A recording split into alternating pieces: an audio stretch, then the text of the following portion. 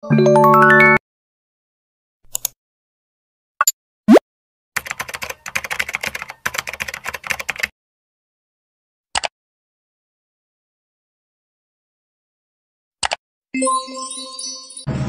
afternoon, sir. Today I'm going to continue the report of Tina about democracy. And today we will talk about the historical progress of the political system in the Philippines back in the pre-Spanish to the 1980s. So during the pre-Spanish era, we have three concepts mentioned in the learning modules: the barangay, the council of elders, and the dato, which has the absolute monarchy. Long before the arrival of the Spanish, the ancient Filipinos lived in dispersed barangays under the control of many chieftains. The early Filipinos had a government which they called balangay or barangay, which is composed of 50 to 100 families, which often reside at coastal settlements. So most of the people relied on fishing for their livelihood. The head leader was called Dato or Raha. He has the chief executive lawyer, chief judge, and military head.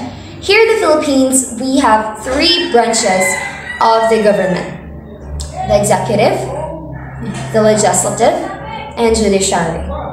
During the pre-Spanish era, the dato exercises all of its power. We can say that our type of government back then was absolute monarchy, which means that authority to run or rule is in the hands of the dato. Therefore, there is no limits on their power over state. He does not share power with other governing body. They believe in the divine right that is bestowed upon the dato. Therefore, the monarch is claiming to have been chosen for their position by God.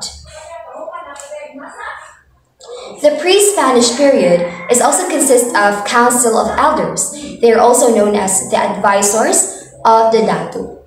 They are old members believed to have wisdom and knowledge of the barangay's customs, traditions, and cultural law. In the First Republic, we also have three concepts: the Malolos Constitution, male voters only, or the Ilustrados, Emilio Aguinaldo, June 23, 1899. The Malolos Constitution is a short-lived republic established in the Philippines following the declaration of the independence back in 1898. It is the basic law of the independent Philippines. It is also the first constitutional republic in Asia. After many years of fighting for our freedom, Filipino Revolution was successfully victorious and liberated the people for 333 years of Spanish rule. The Filipinos declared independence on June 12, 1898. By August, Filipinos had effectively controlled most of our country. General Emilio Aguinaldo ruled as the country's first president. He ruled by dictatorship until a democratic constitution was put to a place. The 1898 elections was held in the Revolutionary Congress of the KKK, or the Kataas-Taasang Kagalang-Galangang Katipunan ng mga Anak ng Bayan. They met in Malolos, Bulacan, and first on their agenda was to write a democratic constitution for the independent Philippines. However, the constitution only lasted for 2 years. It ended up when Aguinaldo was captured at the end of 1901. The Malolos Republic was a cradle of hope, as it is the evidence of the triumphant victory against 3 centuries of colonialism. It served as an inspiration for other countries to fight for their freedom as well. Next in line is the 1907 American period. There are also three concepts under this: established Philippine Assembly, 1/4% had voted. Males, landowners, can read and write using Spanish and English. The first ever Philippine Assembly elections happened in 1907. It is composed of 86 in the Philippine Assembly. It is also the first national elections for a legislative body in the Philippines. Now, let's talk about Ferdinand Marcos. Under him, there are four concepts. First is that he is the first president to be re-elected, the 1972 martial law. He abolished the 1935 Philippine Constitution, and he made another constitution. Marcos is the first and last president of the Third Philippine Republic to win a second full term. His first four-year term had been successful, marked by industrialization, infrastructure, development, and increase in rice production. After his second term, he abolished the 1935 Philippine Constitution, placing the entire of the Philippines under martial law, and extended his term indefinitely.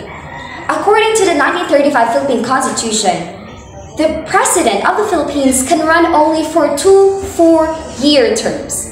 One of the reasons why he declared martial law is the 1971 Plaza Miranda bombing, while having their meeting de avance.